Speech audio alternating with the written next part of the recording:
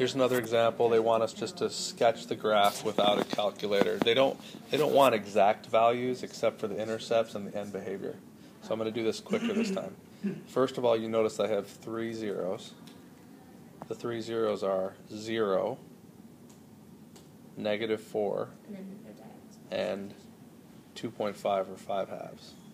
Those are my 3 zeros. So there's one at 0. There's the 0. Oops. There's a 0 at 0. There's a 0 at -4.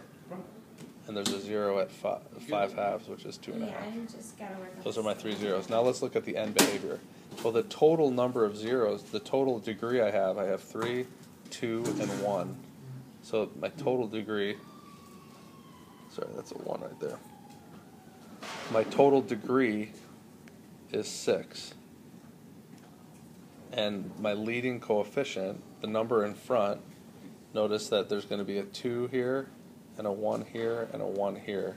The most important thing is just what the sign is. The leading coefficient is positive.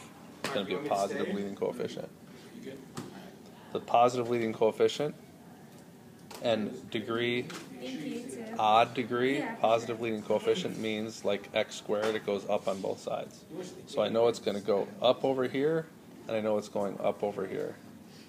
I lost NBA TV. Now what I need to do is figure out what it does going through the points. Well, let's start with the one on the left. That's one of the things that a lot of people forget, is they should always start with the leftmost zero. The leftmost zero is -4, and notice that the multiplicity is 2, which means it bounces off your graph at that point. So this is what's going to happen right there.